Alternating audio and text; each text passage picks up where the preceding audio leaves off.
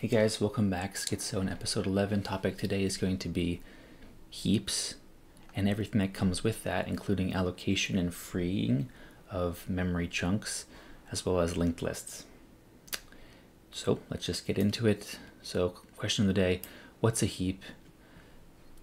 Honestly, I'm not really sure. Something memory, something allocation, not really all that sure. Basically, we're going to implement two functions here, alloc and free, that basically turn a big huge chunk of memory into something useful. So basically the alloc function will return an address of some chunk of memory that is designated for some purpose. So let's say you requested 8 squares of memory in this chunk, whatever that means. Well, then this alloc function would point you towards the first byte, the address of the first byte in that chunk. And then the free function would just take an allocated chunk, say these 8 squares, and turn that into free space that could then be used for a future allocation. So kind of vague definition there. Basically a heap is just a region of memory that we're going to develop an algorithm for, that we can allocate and free regions of that heap for different purposes. So what is the use case for something like that? Honestly, nothing. Let's be real. It's for very indecisive people, like women, for example. So it would be used whenever you would need some kind of variable amount of memory at runtime that you weren't prepared for necessarily to define that amount of memory at compile time. So here are just a few examples of what you might use a heap for. Let's say you wanted to keep some kind of, let's say you had some kind of iterative process where you had an unknown number of iterations, some kind of algorithm that you didn't know beforehand how many iterations it would take to complete, but you wanted to keep records at each iteration of some quantity of interest. In this case, I'm talking about convergence histories for optimization, but it could be anything.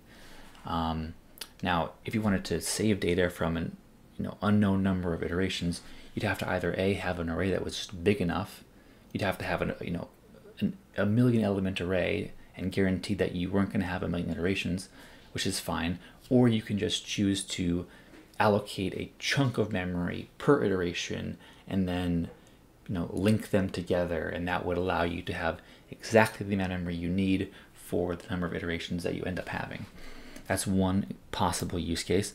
Another might be, let's say you had some kind of CAD software that you were writing with lists of geometric elements like faces and nodes, edges, solids, etc., and you wanted to just add an edge to the list of edges. Well, it's not so easy if you had an array of edges to add another element. If you had 20 edges, you wanted to add a 21st edge, you might have to make a whole new array and copy all the elements over, plus the new element at the bottom. And so that might not be so efficient. Now, a linked list would be a much better way, in my opinion, to keep track of lists of things that are constantly changing. So that would be another use case for a heap and just dynamic memory in general. And a last use case might be, let's say you had some kind of linear algebra algorithm where you had some intermediate steps where you wanted to maybe allocate some memory, do some operation, and then immediately throw away that intermediate value. Well, a heap would be a great way to get that perfectly sized chunk of memory just for that moment when you need it. So yeah, there are a couple use cases for heaps. All those things can be accomplished without a heap. You can do all these things in just arrays, but sometimes it's nice to be able to get memory at runtime as you need it. Okay, now, question that we are always asking ourselves in this series, can we implement this from scratch? Obviously the answer is yes. And the boomers might say, well, there are syscalls that you can use for this purpose. Memory map, memory unmap, SBRK, and others.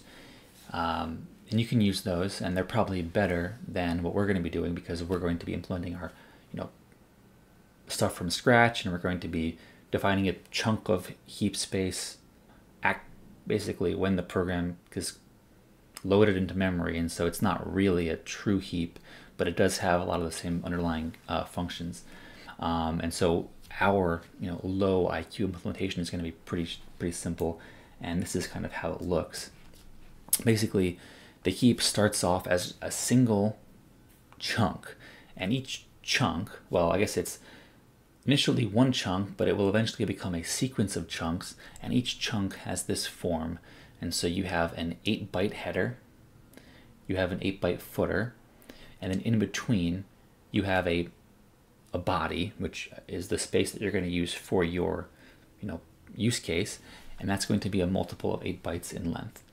And so the header and footer simply encode the length of the body, and then the low bit, because that's always going to be multiple of 8, you have a couple of extra bits you can use for other information. I'm just using just some very trivial stuff here. So if it happens to be +0, so let's say your header was 16, well, that means that the length of your body is 16 bytes, and it is not allocated so far. But if your header was 17, that would mean that your body length is 16 bytes and it's allocated, right? And in this last one, you don't really need this, but I decided it was a good idea to say if your footer was a multiple of 8 plus 2, that meant that you were the final footer of the entire heap. You don't need that. I just chose to put that in, but you can work around that if you don't want to. As I said before, the heap is one big chunk initially, but again, you're breaking that up as you need smaller chunks for your usage. Okay, I think the best way to go through this is with an example. And so our example here is basically you have a heap of 128 bytes. Each of these rectangles is 1 byte in this kind of grid, and we're going to be allocating one by one 2 different chunks of 16 bytes. And so here you can see kind of how the heap looks in the beginning. So you have 128 squares, I believe. 1 2 3 4 5 6 7 8. 1 2 3 4 5 6 7 8. Yeah. And so we've dedicated 8 bytes at the beginning and at the end for header and footer, meaning of the 128 bytes heap, 16 bytes are thrown away. And so actually the header only indicates that our chunk is only 112 bytes because we've lost 16 bytes from the header and footer combined. And then obviously the header is 112, but the footer is 112 plus 2 because I said before plus 2 if you're the final footer. Again, you don't need that, but I'm going to have that in this series. Okay, so that's how the heap is at the beginning before we've done anything to it.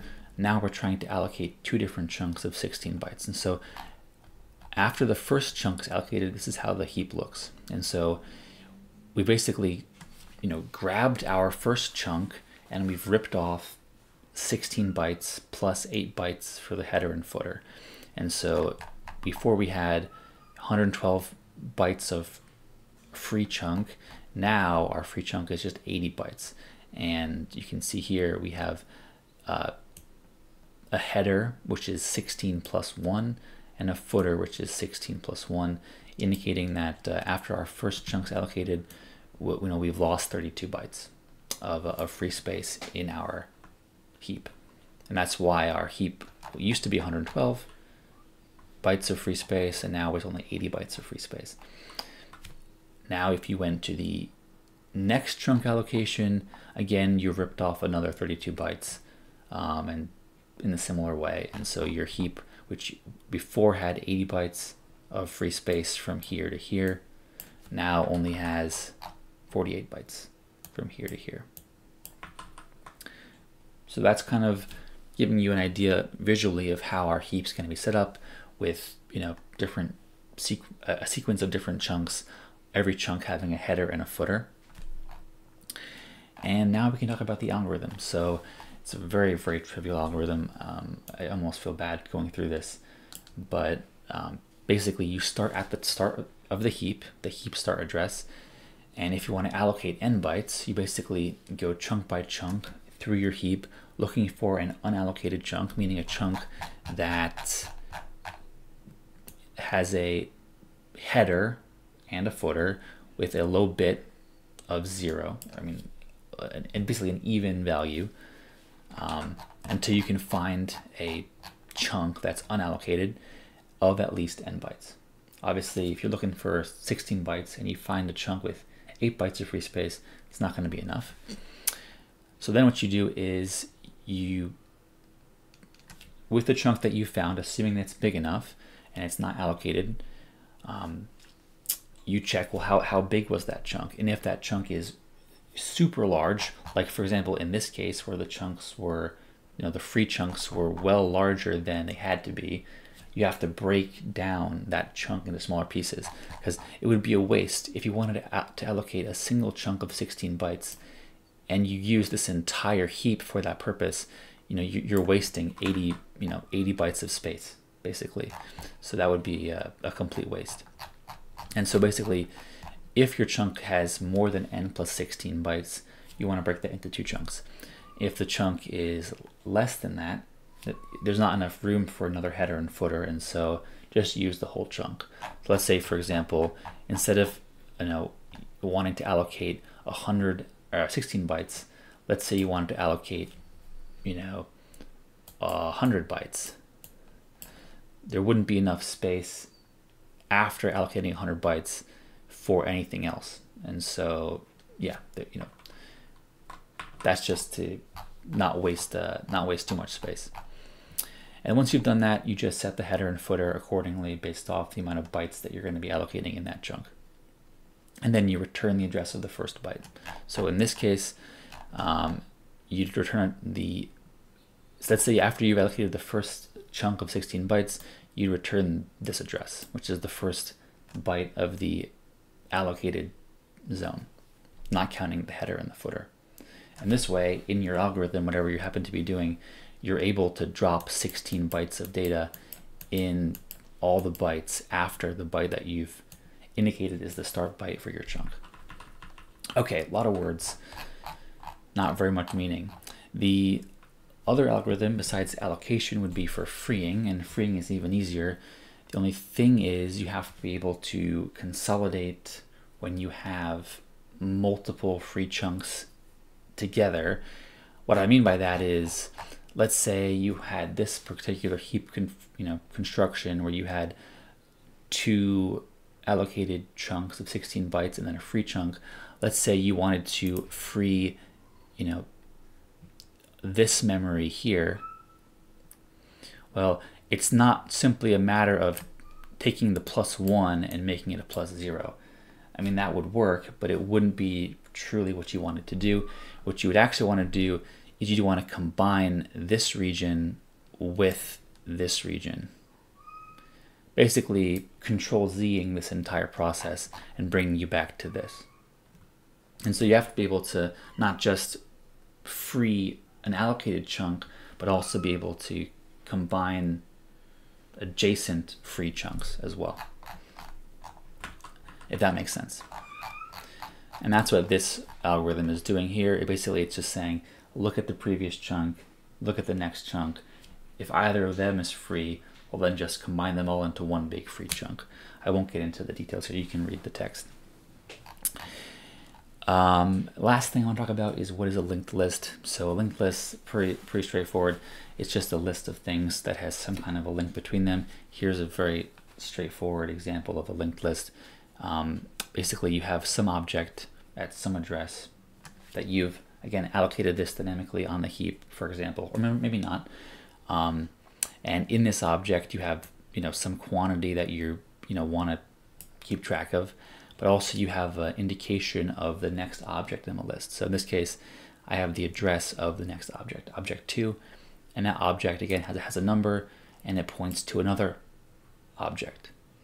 And so the idea is basically every element just simply has a pointer to the next element or the previous element or just some other element or perhaps multiple other elements. And that would be a linked list. So there's uses for this. It makes it easy to insert things into a list. It makes it easy to reorder things in a list because you're just working with addresses and you're not working with actual arrays. So simple stuff. We'll talk about an example of that in the future. So we'll get into that in a few minutes. Now the code. So I've got 4 different examples here. Example A is just a basic usage of our heap. Example B is an extension of that with multiple allocs and frees. Then I have a very simple linked list implementation. And lastly, we have a way to check for leaks. I know that memory leaks are always a big concern for people, not me, but if you happen to care about that, there's a very simple way to check for leaks if you use this kind of a heap paradigm, I guess you'd call it. Okay, into the code. So here are the examples. You can get them on the SoyHub repository. Let me first show you all of the heap related functions that we have in our library. And so the first function I want to show you is our heap init function. And this function that we have to call every single time we use a heap at the beginning of our code. And all this does is it sets up the heap basically in the way that I had just shown you. It just basically drops the header and the footer into a chunk of memory. So in other words, that function basically creates a heap that looks like this. Given a heap size of some number and a heap start address of some location, it generates this kind of a header and footer, as you see here. Okay. So that's that. Next function I have is heap alloc, and this again just does what I talked about before. It allocates a chunk of memory, searching chunk by chunk for a chunk that is big enough and it's not already allocated, and then it conditionally breaks that chunk up if it's big enough or not. You can look through the code if you'd like. Heap free does the heap free algorithm I talked about before. Again, it just looks for a chunk and then checks the adjacent chunks, and it frees all of them as necessary. And then the last function I have here is heap eval. This just returns the number of allocated bytes and number of allocated chunks in the heap, so you can kind of keep track of memory leaks. So simple stuff. Take a look if you're curious. And now into the examples. So our first example was example A, and let's take a look at the code here before I run it. And so here is an important thing. So before, we had our print buffer to, print things out to the screen in as few syscalls as possible.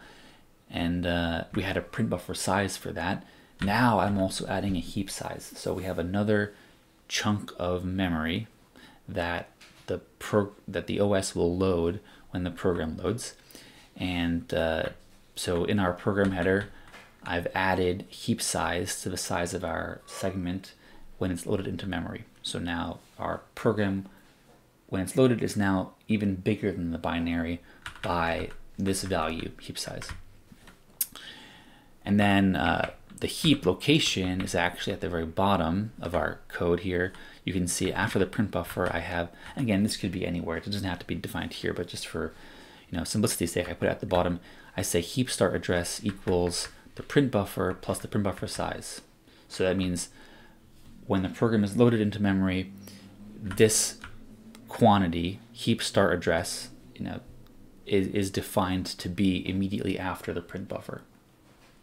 So that means our heap init function, which we call here,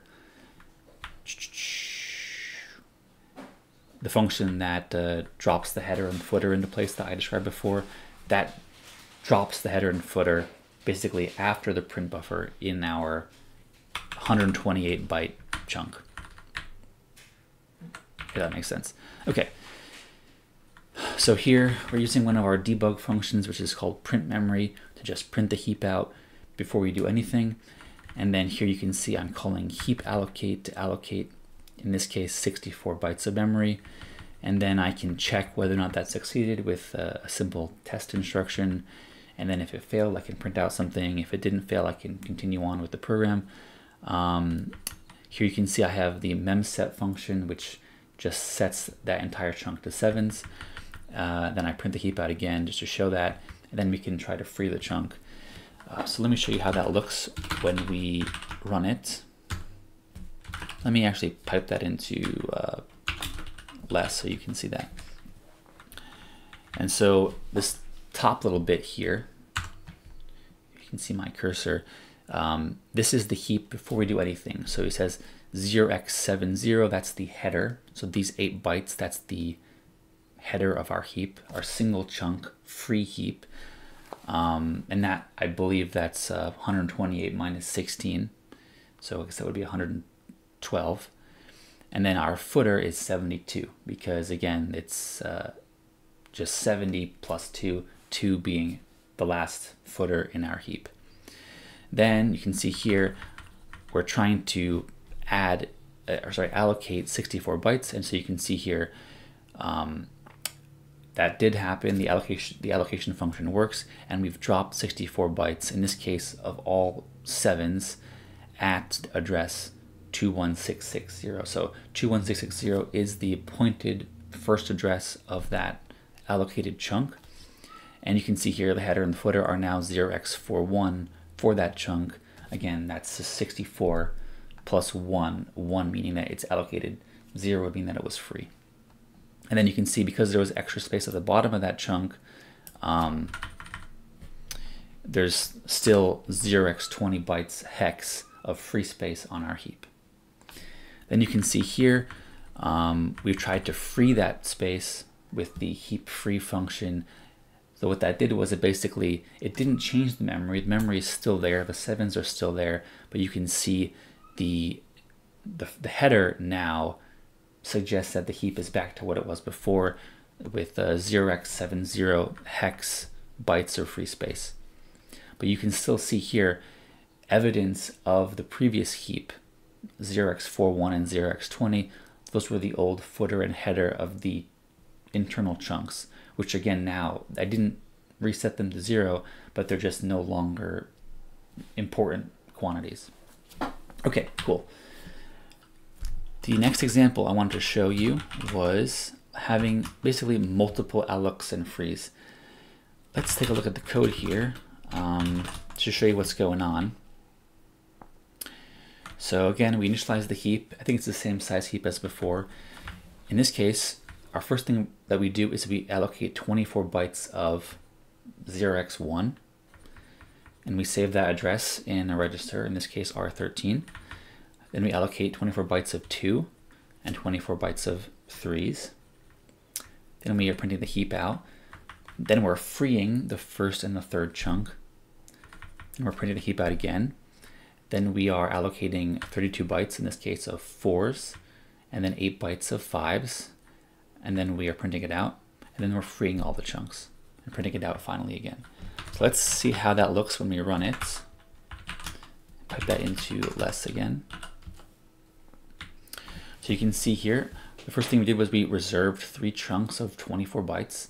And so you can see here, 0x19, that's 24 bytes plus 1, indicating that it's allocated. And we've allocated 24 bytes, as you can see, of 1s, and then of 2s, and then of 3s.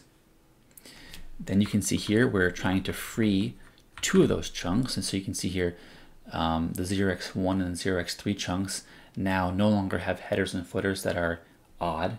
Now they're back to being even, right? So it used to be 19 for the first chunk, 19 for the second chunk, and 21 or 22 for the third chunk. At this point, the first and third chunks are now 18 and 20. So that worked. Now the first and third chunks are freed. And now we're trying to reserve chunks of 32 bytes and 8 bytes. And so you can see here, the first chunk that was available, inside which we had 32 bytes of space, was the bottom chunk. And so that's where the allocation algorithm dropped our 4 bytes, 0x4, and then at the top, we had enough space to fit in our 0x5s. And so that's where that was dropped. And then lastly, here you can see when we're done freeing all the chunks, we're back to the original header and footer of 0x70 and 0x72. All the internal values have not been tampered with. They're still, what they were before, but only the header and the footer have been adjusted to indicate that now this whole heap is one big free chunk. Okay, let's go into our linked list example now. So let's check out the code. So in this case, our linked list elements are basically like this. So each element has a pointer to the next element's address followed by a value. Each of those is an 8-byte, quad word. And so this function here is kind of our add element function that you might use to add elements to your linked list. So I won't go through the details on that. You can take a look at the code, go line by line and see how it works. Basically, it just sets the quantities in this element structure accordingly. So yeah, and in this case, all we're doing is we are initializing our heap, creating our first element with a certain value, in this case 0x11111111, and then we're adding linked list elements for 0x222, 0x333, and 0x444. Printing it out and then ending the program. So let's run that, and you can see here the 4 different linked list elements that we have. So the first one is at this address, second one this address, third one this address, fourth one this address, and you can see that at each of those locations, the header and the footer are 0x11, 0x11, 11, 11, 11, 11, 11, and then 12 because it's the final footer in our heap. But then also in each element, the second entry is actually the value, and the first entry is the address of the next element. And so, long story short, this address points to here, and this address points to here, and this address points to here, and then this address is a null pointer, so it means that you're at the end of your linked list. Okay, cool. Last example I wanted to show was the leak checking. And so basically this just uses the heap evaluation function, which simply returns the number of chunks and bytes of allocated space on the heap. And so here you can see we were just initializing our heap, allocating some random 24-byte chunks, then checking the heap to see the current status and printing the results out. And so if I run this code, you can see here it says, the heap contains 3 allocated chunks and 80 allocated bytes with 0 free space on the heap. And so if you had a bunch of heap management stuff running in your assembly code, and this was the last thing that happened in your code, and you ran this heap evaluation, this would suggest that you had some kind of a memory leak, because you're ending your program with some number of allocated chunks on the heap and allocated bytes, where in reality, ideally you would have these values all be 0. You would have freed all of your allocated bytes and chunks by the time your program ends. Not that you have to, but that just, if you didn't, that would mean that you had some loose ends that you didn't end up tying up. So with that out of the way, that's pretty much the examples I wanted to cover. At this point, we've gone through pretty much all the basics for heap management, allocations, freeing of chunks, as well as our very rudimentary, low IQ implementation of a heap with this kind of header and footer, where inside the header and the footer, we're also encoding whether or not the chunks are allocated or not. As well as we covered some potential examples, as well as a linked list and how you might use a linked list in dynamically allocated memory. With that out of the way, I'll see you in the next video.